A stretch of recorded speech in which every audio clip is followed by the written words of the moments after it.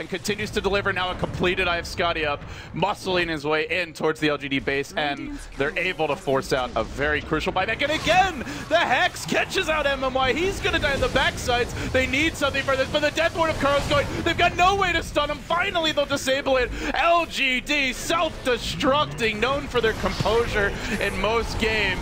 Not having it here. Secret just finding opening after opening, chunking down Sylar next, driving him back into the base, and they won't let him escape. That's a dieback on the gyro. It's an ultra for Arteezy, and it might just be game right here, right now. Again, the Graves, the plays, Secret crushing through. They bring down Maybe as well, and they're going to heal up Arteezy. He's feeling confident, swags towards the well.